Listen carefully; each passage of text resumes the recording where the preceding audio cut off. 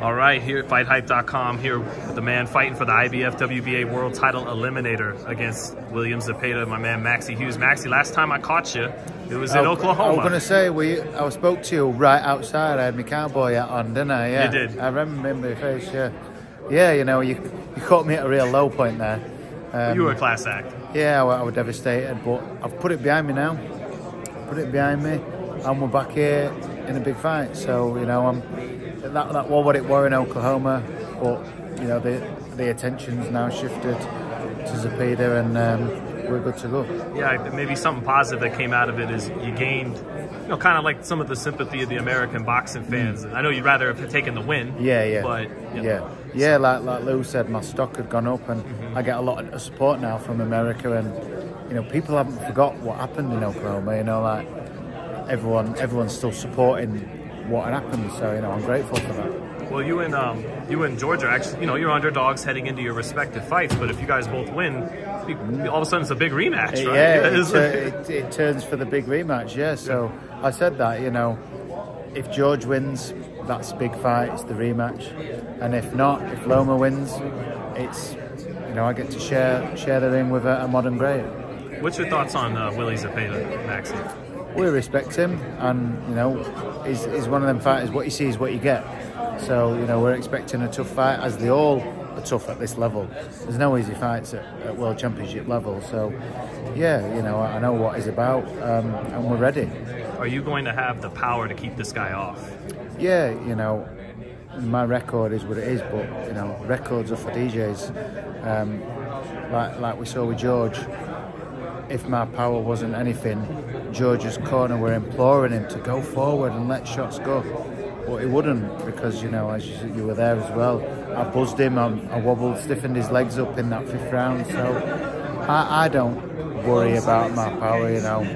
I'll leave that to my opponents to find out.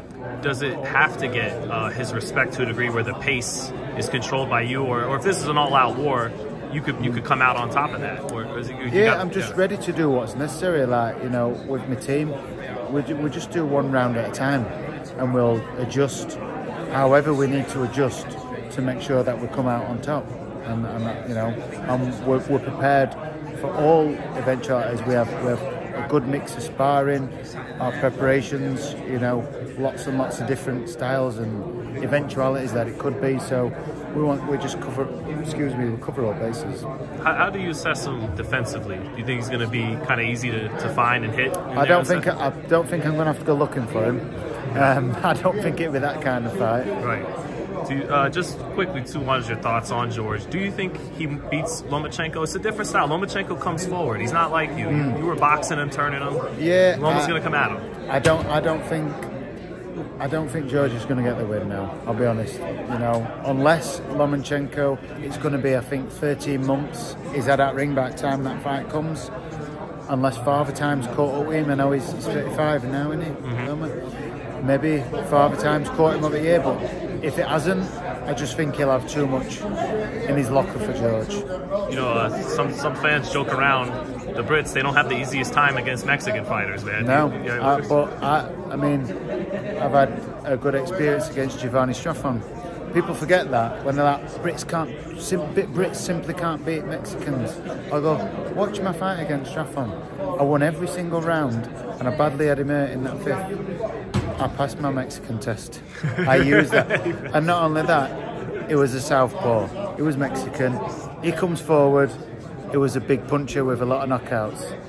All ingredients that Williams got. And I handled it, and I passed that test. So, you know, I'm confident. I'm not going to lie. I love that quote. I passed my Mexican test. Yeah. I do like that. That can be a caption for a video. I think you just captioned our video, of course. So, thank you, Maxi. Cheers, best of luck. Thank you, brother.